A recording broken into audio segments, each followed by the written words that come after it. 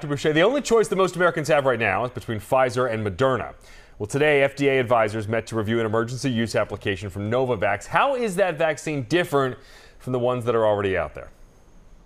Well, Ben, this vaccine is made, it's called a protein subunit vaccine. It's similar to the flu vaccine or hepatitis B. It takes a protein from the outside of the virus and puts it in a nanoparticle. So this is a more conventional type of vaccine. It's safe for immunocompromised people. It's not live, and it may be more acceptable to some people who haven't yet accepted vaccination. So what can you tell us about dosing, efficacy?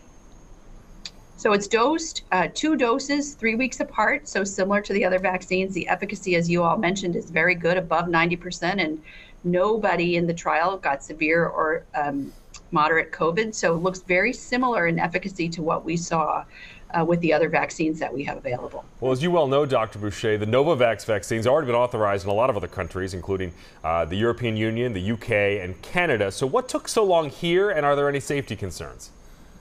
The reasons it took longer here are somewhat complicated, have a little bit to do with manufacturing and the strategy the company took in starting outside the U.S. In terms of safety, there have been reports of myocarditis, that heart inflammation that we've seen with other vaccines, and whether that's real, it's a higher incidence, or whether it's a reflection of the larger number of patients they've studied so far, we don't know yet.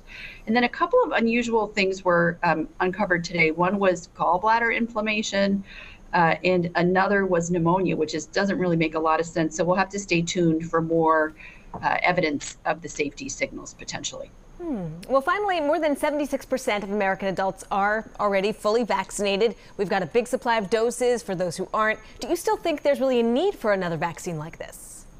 Yeah, this is really important. So it is good that so many are vaccinated, but still at least 27 million Americans have received no vaccine. And so if this vaccine is more acceptable, that's great. And if we can help people who haven't yet chosen to be vaccinated make the choice to get vaccinated, that is so important for them and for all of us, for our health, not only now, but as we go into the next winter season.